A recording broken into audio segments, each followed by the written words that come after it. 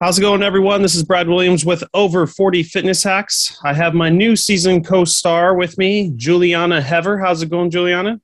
Great. How you doing, Brad? Very good. Thank you for being on our show. Thank you for having me. Awesome.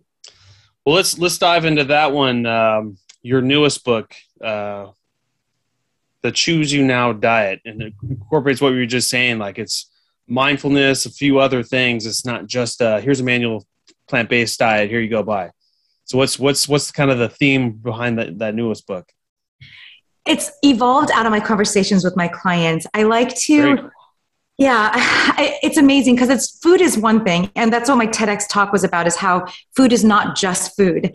It's like breaking bread. It is relationships and love and religion and culture and history. And so everything is based on food. We socialize over food. We celebrate with food. Everything is surrounding food. So, while I can give people all the nutrition information in the world, and it's all outlined in all of my books, what really makes the transformation that I take my clients through is dealing with all the psychosocial things that take place around food. So dealing with all the stories, there's so many stories about why we eat, what we eat, when we eat.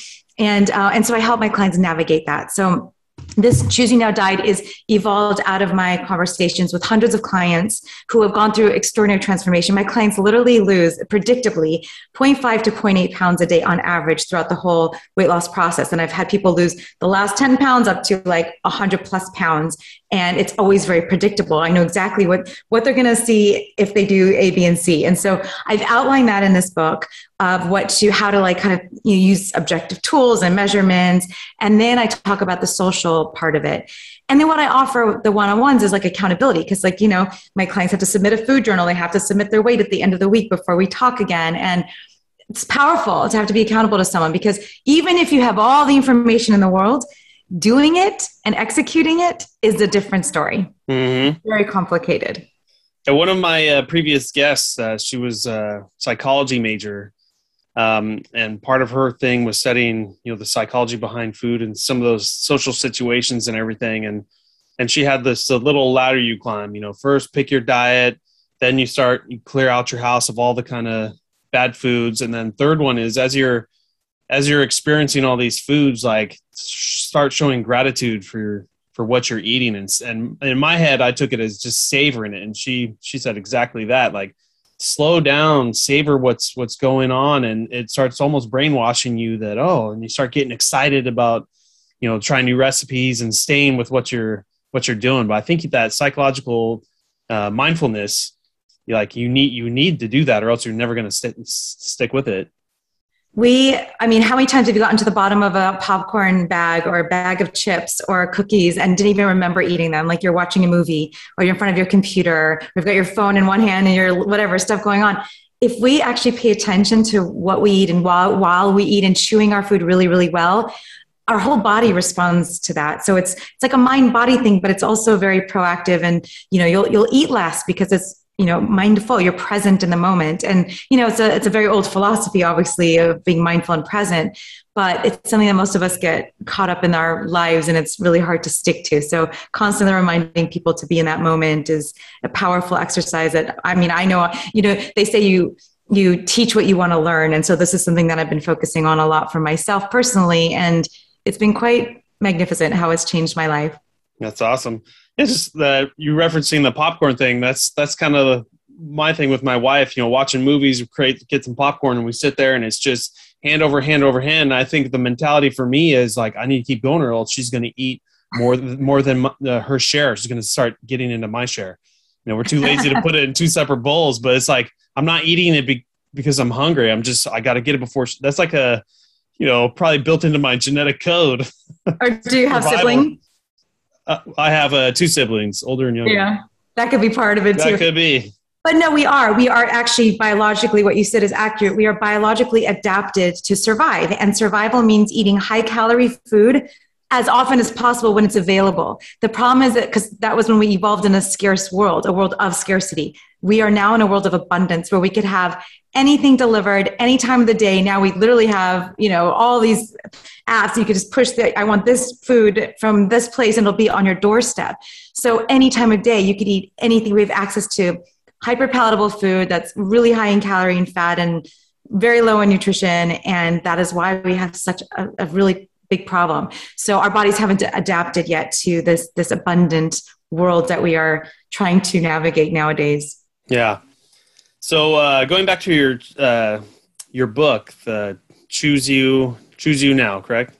Yes. Going back to your book, Choose You Now, is it part of the program is to start tracking calories and going through the recipes and everything, or it's basically just tips and tricks of all the clients you've had, and this is what's worked of how to stay on this and what you should be mindful of? Or I do not count calories, macronutrients. Okay. I don't recommend any of that. I think it just makes people crazy and it doesn't help. We know that there's no way to adequately and accurately calculate how much we're taking in and how much we're putting out in any way that's going to be meaningful.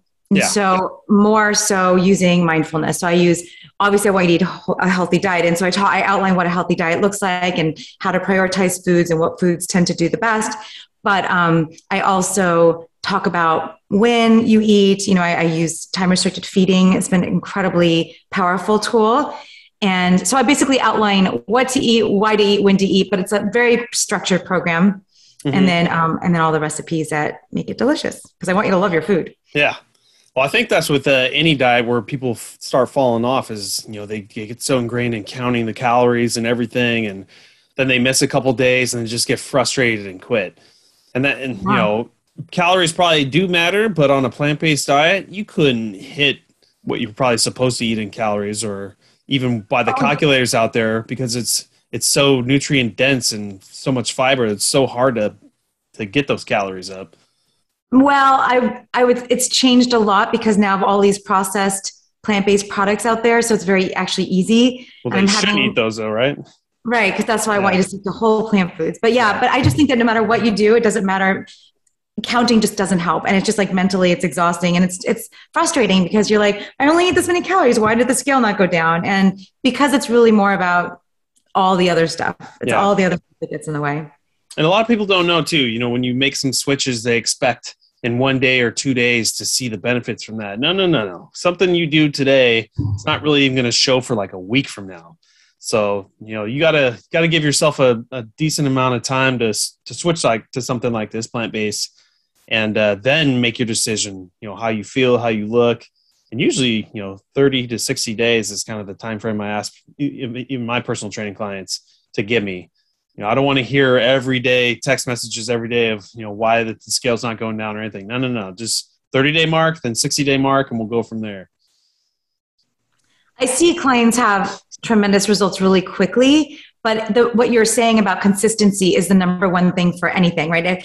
A fitness program, it's, you can't just work out once and then, why don't I have big biceps? It's not possible. It's all an accumulation of those habits, and habits are what create the foundation for your success ongoing. Yep, exactly. So, Julieanna, is there what else do you have in the lining, the stars for shows or any more books, or are you kind of just after this book taking a little hiatus? I always say that because I have 2 biological children and then I have 7 written children. And it's like, I'm going to get it in my hands like next week for the first time. And it's so every time I'm like, I always tell my friends and family, don't let me do another book. And they're like, yeah. Because then you have the book, you make the book and it's in your hands. You're like, oh, what's the next one? I've already pitched 2 next books to my publishers the day after I submitted my manuscript. But I guess that's kind of what I do. But I'm doing coaching. I'm going to be doing more group setting type of things. I just launched a new thing called Plant-Based Dietitian in the Kitchen, because people are asking for like getting into the kitchen and like the details. So my first class is a holiday meals class, and I'll do stuff like batch cooking and oil-free cooking and meal planning and prepping and all that stuff, just to help people kind of get down and dirty in the kitchen and kind of have some practical skills. So I'm going to start doing more of that. I have my podcast, the Choose You Now podcast, where I've been interviewing people about the whys, why we do things and what motivated these people in their paths of inspiration. And yeah, who knows what's on the horizon? I'm constantly out there and love what I do. I love waking up in the morning and getting to help people and in different media. And it's just been, I feel really grateful to be able to do this. That's great. Love the passion. That's why we all stay in this business, or I mean, in anyone's business, as long as you have passion for it, it just shows. So Julieanna, what's the best way some of our listeners can get a hold of you? Are you on social media, LinkedIn, website? Why don't you tell them? Yes, thank you. I'm at plantbaseddietitian.com. So if you go to plantbaseddietitian.com, you can find all my social media, but I'm on all of them. I'm on Instagram as Julieanna Hever, and Facebook as Plant-Based Dietitian, and Twitter as Plant Dietitian, and my name also for YouTube, Julieanna Hever. Awesome. And everyone knows I'll put all the links in the descriptions to the podcast on Spotify and Apple, so they can just click on it and get there too. So, but Julieanna, thank you for being on our show. It was a treat, and I wanted to get someone in the plant-based world, and you were the perfect fit. Thank you so much, Brad. I appreciate it. Awesome. Thank you.